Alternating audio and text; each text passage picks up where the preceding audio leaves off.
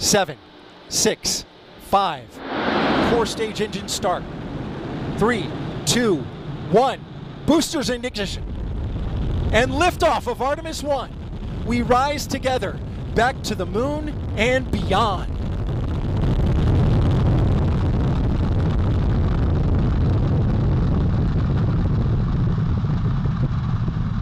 Engines on the core stage and 2 solid rocket boosters now propelling the vehicle at 128 miles per hour. Hearing good control on the roll from teams in Mission Control Houston. All good calls so far. Now 30 seconds into the flight of Artemis I. First milestone will be for the vehicle to pass through max Q at about 1 minute and 9 seconds into launch. This is the greatest period of atmospheric force on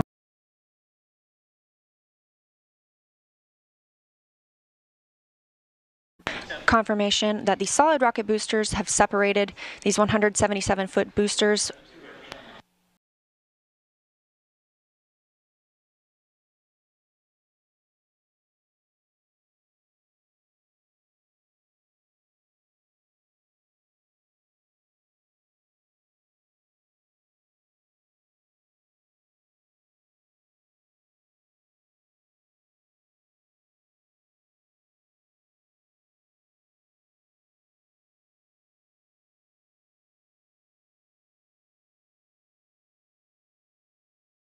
continuing to hear good calls here in Mission Control Houston.